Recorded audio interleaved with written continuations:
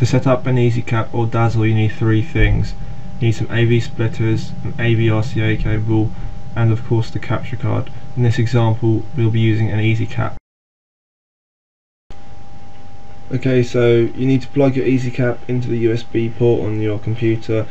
Then you plug the three AV splitters into each of the jacks on the EZcap.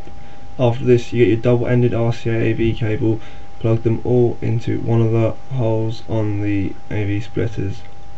Then you get the other end of your double-ended AV RCA cable and put that into the three jacks on your computer where your AV input is. I mean, not on your TV screen. Sorry, not computer. It'll be in a different place, but for me it's here. Then after this, you get your console. Plug the AV cable into that.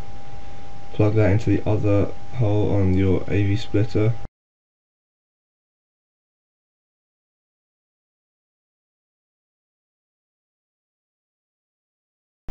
Then you're ready to record some gameplay for whatever console you want to use.